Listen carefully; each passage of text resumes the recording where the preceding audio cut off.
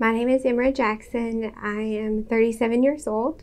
Prior to having Lyme disease, I was a pharmacist. I worked 40 to anytime 60 hours a week for 10-hour shifts. I lived a very active lifestyle. I used to run as a hobby, sometimes, 3 miles several times a week.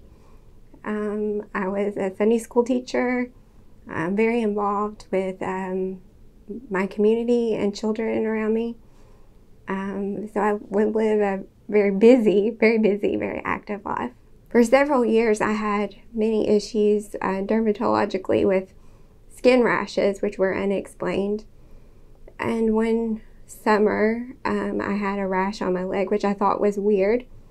And I just kind of ignored it because of all the skin issues I had in the past. I kind of felt like if I go to the doctor one more time for another skin rash, they're going to think, wow, she's really, taking this overboard. So I was like, if it persists or I have symptoms or something, then I'll go to the doctor. So I was fine. I felt like I was fine. Over time, maybe a couple of years, I started developing a lot of sinus issues. So chronic sinus issues. So it wasn't seasonal all year long. I would have drainage, sneezing. I would go to the urgent care and get steroids for sinus infections, maybe to the point of 2 or 3 times a year where I was getting a steroid injection. And that was really considered probably just allergies. Then eventually that led to a point where I started having more neurological symptoms. I'll remember a time where, and the neurological symptoms weren't really explainable because they would come and go, so I never really felt this need that I was sick or there was something wrong with me that I would never be able to overcome. I was out one day with my daughter. We were shopping and I was pushing her in a stroller, and we went to order something very simple like a pretzel at a cafeteria at the mall, and we were there. And while I was standing there trying to order and I was looking up at the menu, I could see it, and everything got blurry around it. And for a few moments, the cashier was talking to me and I could not respond back. And I was just standing there hearing everything going on around me. I was like, what is going on? I didn't understand it. I was very fatigued. I sat down and I thought, am I having some sort of a stroke? What is going on with me? So I picked up my phone. I was like, I can read. I know I can read. I'm fine. I'll be okay. I don't know. I have no way to explain what happened, and it lasted so shortly.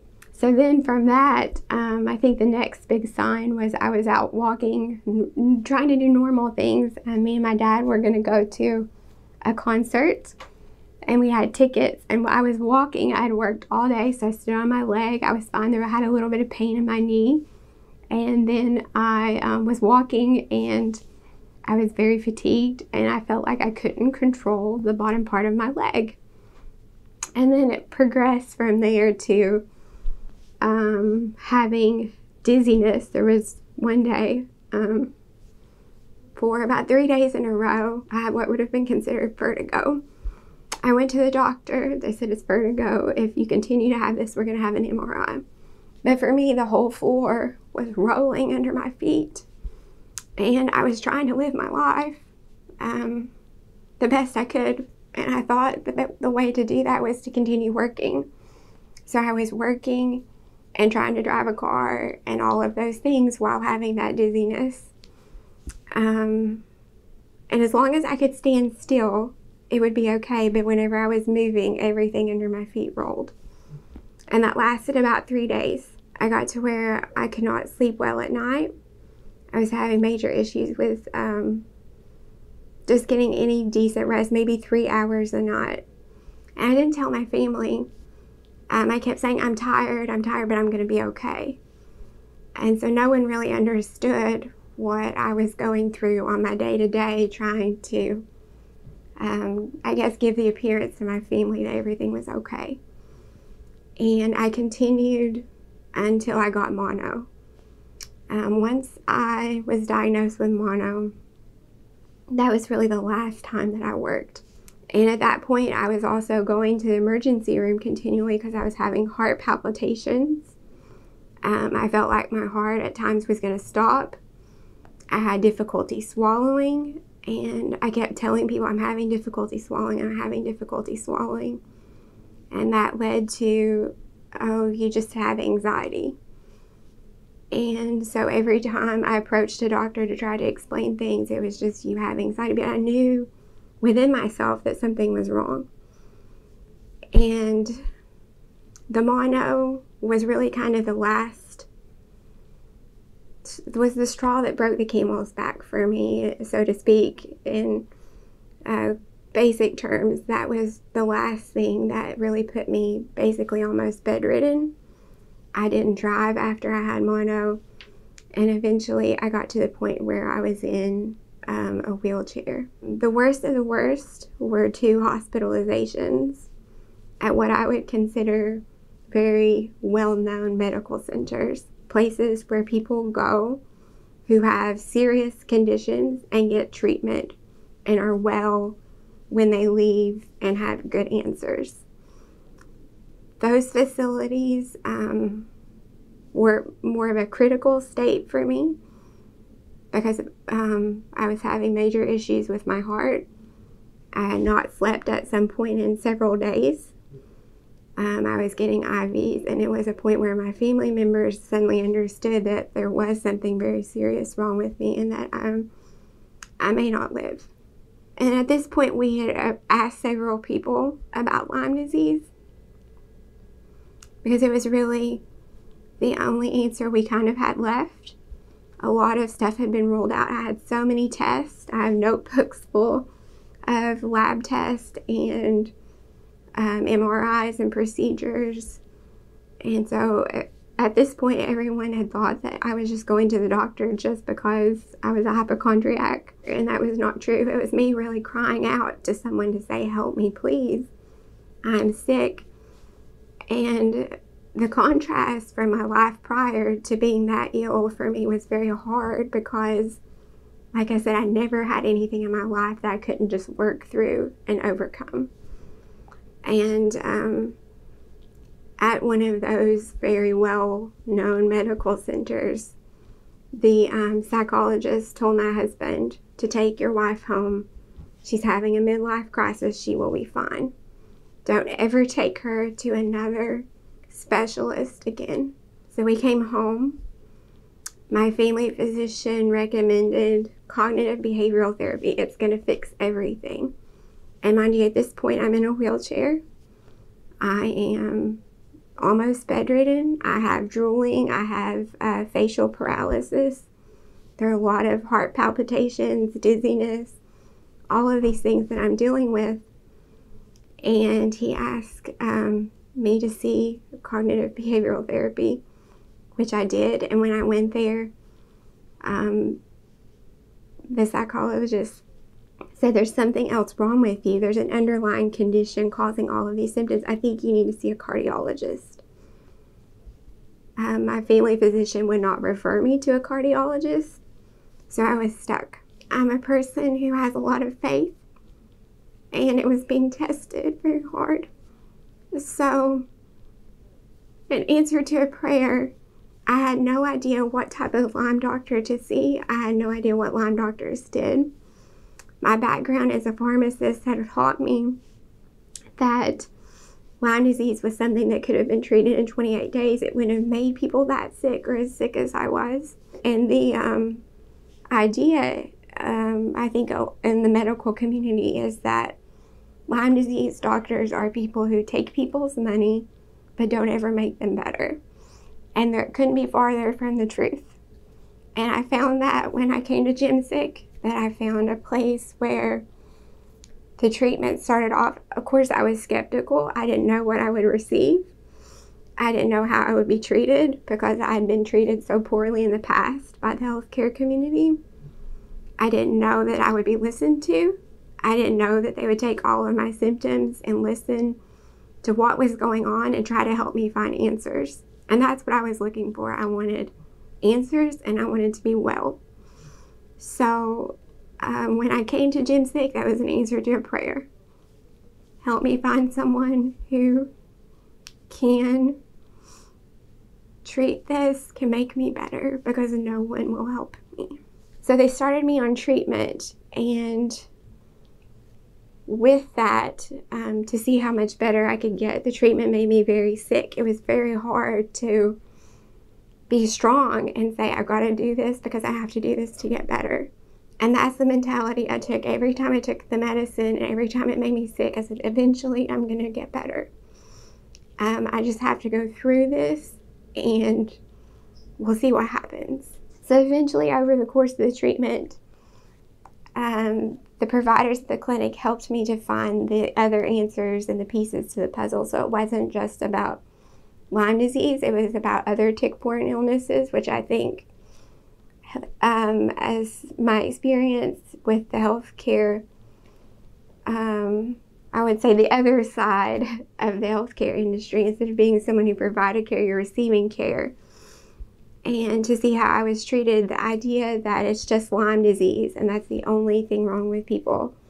I saw several infectious disease doctors. None of them looked at other bacteria or parasites that are in tick bites, like Dr. Jemsek and the providers here treat. They also, as far as fixing that problem and targeting that aspect of the illness, they also helped me put the other pieces together with what was causing my heart rate to be elevated and the palpitations and the dizziness. So I was diagnosed with POTS. My family doctor and any other doctor I'd seen prior to this could have done a tilt table test. They could have found that out very easily, but they did not. So Rachel Markey, who is a provider here, said, I think you need to see a cardiologist. We need to do a tilt table test. With that, I found out I had POTS. POTS is postural orthostatic tachycardic syndrome. And by finding that out, it was a game changer because it validated all of those symptoms for me that I told people I had all along, that they told me was anxiety. The rapid heart rate, the dizziness. So that made me feel better inside because I knew that was not causing my health issues, that I had a legitimate medical problem. And so that was probably at least 3 years into my treatment before I even discovered that. The next step that Jemsek Clinic helped me to put together was the difficulty swallowing. The difficulty swallowing, I was told, was caused by anxiety. I remember they suggested doing an endoscopy. So we went home, and I talked to my family care doctor, and he said, well, we'll do a barium swallow first. I'm still not walking very well, so whenever I went to the hospital to have this done, I was in a wheelchair. And I'd been to that hospital so many times to have procedures done that when we went in and signed in, I remember the people laughing, and they said, okay, who wants it this time? Who would like to take care of this patient this time? And that's very hard. I wish that on no one, but I know that Lyme patients experience this all the time, so I'm not the first one, and I won't be the last one. After that procedure was done, the barium tablet had lodged in my esophagus because it was narrow. And the person who did the procedure walked by, and I was sitting in the wheelchair there waiting on someone to move me out, and he said, you have a very narrow esophagus. He said, like that of a child. The tablet's still lodged there, and I would recommend not laying down for several hours once you go home. And then when he walked off, I heard him mumble, well, it's no wonder when she was here in the hospital, she was just eating applesauce. And so on the way home from that, I was crying. And my dad had drove me, and he said, why are you crying? I said, I've told people for years that I could not swallow, and no one believed me. So after that, they ordered the endoscopy. I found out I had eosinophilic esophagitis. Dr. Jemsek let me know that that's affiliated with the Bartonella bacteria. They see it in a lot of their patients here.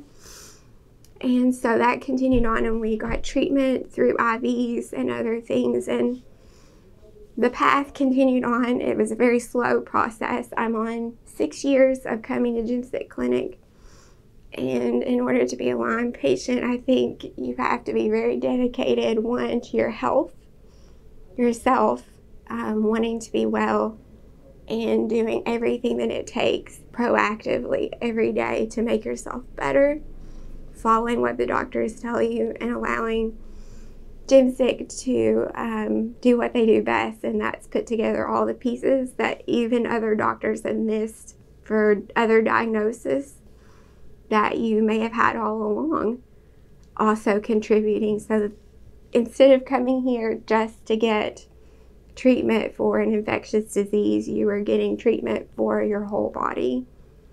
And that's a very big aspect that I think you don't receive anywhere else. And they do an excellent job here at that. I am probably the best I've been in 6 years. I can say that as a testament. I do have some days where it's up and down. I regained the ability to drive a car, which I think is pretty impressive. I know all those things sound very ordinary to most people, like it's not that big of a deal. And a lot of patients who've been through all of these things understand and appreciate, I think, the small things that other people take for granted every day, like driving a car or folding some laundry or walking through your house. And that's really where I'm at. The next goal would be to go back to work. And I think, honestly, for myself, I have always worked. Since I was 16, I worked when I was in college. It's just part of who I am. And I'm a very determined person, so part of me will probably not feel like I'm completely well until I can get back and do that. And I'm on my way. I really want to thank Dr. Jemsek for continuing to fight for Lyme patients, because without his clinic being here, there's so many people who would not have the opportunity to get well and would continue to be ignored or disregarded by the regular healthcare system. As someone who doesn't have an illness that you have an illness that no one believes exists, and Dr. Jemsek, by being strong and being a fighter and being determined and continuing to keep open a clinic despite the atmosphere and the ideas that have been promoted about what Lyme disease and tick-borne illnesses really are, that he has given patients a great opportunity. He listens, and overall it's a place where you can receive a whole treatment for your entire body, whereas if you go to a GI doctor, you're only getting a GI treatment, and here they see something, they're going to say, here, let's check this out. And I appreciate the clinic so much for everything that they've done, for the compassion that they have, and for the way that they treat people, no matter who they are or where they come from. Lyme disease is something that you will obviously feel like you didn't deserve, and no one does. I don't feel like anyone, even people that I don't like, I would never wish this on anyone. And to say that you're not alone, no matter how poorly you have been treated in the healthcare community, you're not alone. You're not the first person with Lyme disease who's been treated that way, and you won't be the last until major changes are made. To keep fighting, to never give up, to take things one day at a time, and to appreciate the small victories that you make along the way in your healing, because that's what will keep you going. And the big goals will come later, but fight each day, one day at a time, and control the things that you can control, whether it's your diet, exercise, whatever it might be. And if it's just walking from one room to the next, be thankful that you can do that.